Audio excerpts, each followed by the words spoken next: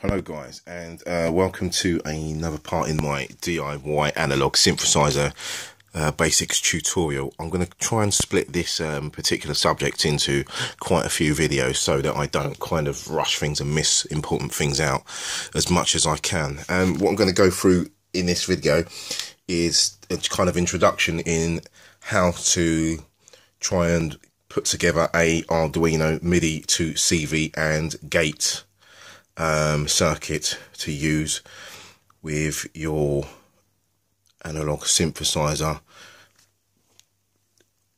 or you could even use it to sort of power any sort of kind of modular gear as well, to be honest with you. CV and gate is quite a universal type of electrical voltage communication anyway, so for those who sort of come this far, you kind of know what I'm talking about, so I won't go too in depth into that because that's not what this video is about. If you just have a look here, here's a list of things that you're going to need. First of all, you're going to need to download the Arduino software for either the PC or the Mac, and you're going to need a USB cable that looks like this on one side, and then it connects to the Arduino like this on the other side. Now if we look here on my little board here, you can see I have an Arduino, which is supposed to be an Arduino R3, but what I got sent was something which is apparently it's not a real copy, but it worked, funnily enough, unbeknown to me, and I sort of thought, oh yeah, game on, cool, I'll go with that. So there it is, and it didn't cost me very much money, to be honest with you. You can either go out and buy a genuine one, you can go and buy one of these cheap sort of copy versions. It works, so to be honest with you, it's not going to make a difference. So, and we're just going to need some parts. For example, you're going to need this, which I sort of salvaged from an old keyboard that I broke, which is a MIDI DIN jack. And we see we have all the pins there. We need to make sure we use some kind of continuity tester to test our pins, make sure we are in the right place. So we put one lead into one of the pins, and put one of the leads on one of the pins here to make sure we can identify pins 1 to 5. We don't actually use very many pins, and in fact we only use 2 pins when we're doing this for MIDI in, because we're not doing MIDI out as well. I'm just going to try and cover the MIDI in, and I'm not saying this is the only way you can build this type of circuit. This is the way I'm trying to show you is how I did it, not anybody else's methods, or somebody says, oh well, yeah, you can do this. I'm just trying to show you what I've done personally and what's worked for me. So what we have is a couple of ICs here, and one is, if we look on this list here, it's the DAC, which is over here, which is a MCP4921, which is a 12-bit DAC. I've also got over here an optocoupler or opto isolator, which is basically an IC which is got transistors inside it and some kind of LEDs, which anyway, I won't go too technical with that because I don't know too much about it myself, to be honest with you. So we need the optocoupler stroke isolator, and you can either use a single or dual op amp. Now what we use the single or dual op amp for is it's to make a small reference, or we can make a fixed reference voltage or a variable reference voltage, because what I found was the actual Arduino wasn't actually outputting 5 volts as I needed. So what we need is 5 volt for a 5 volt key range. But also, can we please note with this particular DAC, it might have just been the sketch that I used. This wasn't my sketch. I got this from somebody on there was a guy who had a thread on Muff Wiggler who built this, and I thought, well, it looks very simple. It's the first sort of circuit I tried, so I gave it a try, and it a bit of struggle, but I got it working anyway, so I've kind of stuck with it, and I've kind of tried to sort of try and figure out how I can kind of adapt it to make it a bit work better. So there's a few things that I sort of deviated on, like for instance, not using the actual Arduino's outputting, what's the word? voltage, which was, like I said, it's about 4.7 something, wasn't actually giving me bang on 5 volts, which completely skewed all my CV out voltages. So the control voltage, CV out, which will go to your synthesizer to control the pitch, and the gate out, which will come from one of these pins, will actually trigger your envelope generators. The only other problem I found with this was overusing what I'm using the mini brew now, CV out, CV and gate out capabilities, was it wasn't holding pitch. So if anybody out there knows, who's watching this video, who knows the possible reason why that was happening, please leave a comment and enlighten me, so I can try and maybe give this a bit of a freshen up and deal with that issue. So yeah, so like I said, so basically my problem was happening was it was triggering the note, but it wasn't holding after the actual envelope stages had died off. It was falling down to another note, or down to its some kind of preset, the initial frequency preset value of the oscillator. Now, if we just have a quick look at all the other bits we're going to need, you're going to need some kind of, you're going to need a MIDI jack. So we have, I can't remember what this is. This is the male and male MIDI jacks, which will go to the female of the MIDI out of your MIDI out keyboard. You can use absolutely any MIDI out controller. You must set it to channel 1, I think, to get this set up. So what we'll do is we'll have our MIDI, and then we'll plug that into here. We'll just plug this into here, and then we'll plug the other side into our MIDI controller keyboard, or any kind of MIDI keyboard which is MIDI out capability.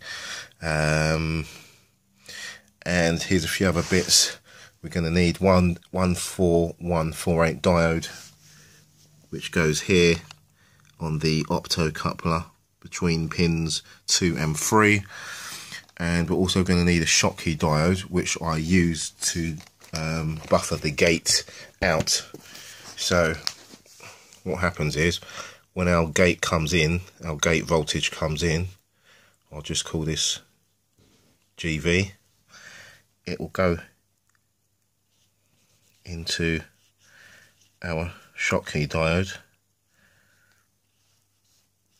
before we send that into the actual gate input, and it kind of acts as a protection, because what I found was a couple of times, I think it will actually stop any kind of negative voltages coming back, because what I found was I literally destroyed about 2 or 3 Arduinos by doing this.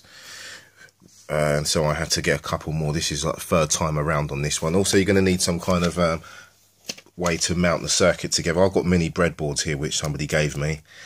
These mini breadboards here, they sit nicely. I'll just kind of mount them on this little rudimentary bit of wood here. Sits alongside. You can use a bigger breadboard if you want. You can even go straight to a pref board or a Vero board if you're feeling adventurous. And some kind of cable. This is basically a stripped down strands of solid strand you need, Cat 5 cable, which is so much cheaper than jump wire, and it's exactly the same thing. It's copper. Like, you know, you do the maths, you can get this for, say, I don't know, if we're talking in British pounds, about £1.30 a metre. As you buy sort of a pack of jumper cables, you don't really get much for it, and you get, within each core, or each part of each metre of that, you get 8 different paired colours. So that would be 1 metre, say 1 metre times 8, so you're actually getting 8 metres of each stranded cable. I'd go for that personally. So yeah, so if we just have a quick look down the list, and and we're just going to need a 220 ohm resistor, not 220k, 220 ohm resistor. And so I put down the jumper cable there, MIDI jack socket, 5-pin MIDI cable, male to male. And we're also going to need the single or dual op amp for, which is to make our reference voltage. Now, how I built the reference voltage was like so. So this is, as we know, so our funky triangles. This is our operational amplifier. We have our non-inverting input, inverting input, and our output. So what we need to do basically is take a loop round. Let me just give these a number. So say pin 3, pin 2, pin 1. So what we'll do is, and obviously we're going to have the power rails pin, if we're using most of these ICs, the dual op amps, pin 4 will be 8 will be plus voltage, and 4 will be ground in this case. And what we would use for this one, I'm going to use an LM358, which is a low power operational amplifier. Now what we're going to do here is we're going to take a resistor, and then we can say about 100k, and then we're going to take that to the plus voltage, 100k, and now we're going to try and get as close to 100k as possible and take this down to ground. But what I did was, so the closest I could get in sort of resistor values was 56k plus 56k. However, our first 56k, what we'll bung that in there,